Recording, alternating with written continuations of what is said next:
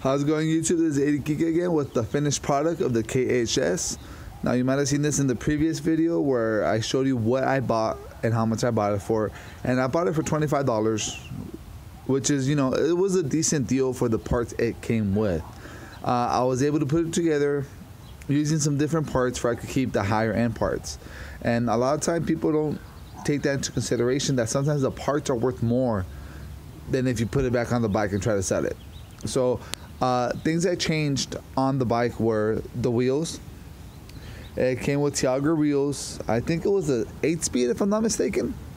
And I just put these aluminum 700cc freewheel, you know, single speed. I kept it simple. You know, someone who's barely getting into the sport or barely getting into riding, they're gonna love the simplicity of it. Just pedal and go. It is a freewheel, so you can coast. Not a matching wheel set, but that's what I had. The crank, I kept the nicer crank. This one came off my brother-in-law's Specialized, so it's not like, you know, a throwaway crank. It's somewhat of a decent crank. It's got the chain guard for, you know, you won't get your pants bind up. You won't get oil marks on your pants. And the pedals, unfortunately, I didn't have a matching set. I throw on what I had at the moment. That's what I had. And let's see, what else did I get for this? I got a seat. The seat post I already had. The seat I already had. The bolt, had to throw that on there. And the quill, bars, and brakes came off a bike that I picked up.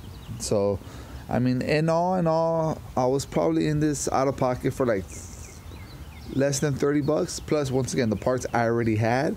And that's just based off what I bought previous and what I had to do to get it running, and you know, that's about it. So it's a great starter bike for someone who wants to, just to see if they want to get into it. You know, someone who might have, you know, done some biking in the past, lost their bike for whatever reason, just wants to get into it, just wants to test the waters.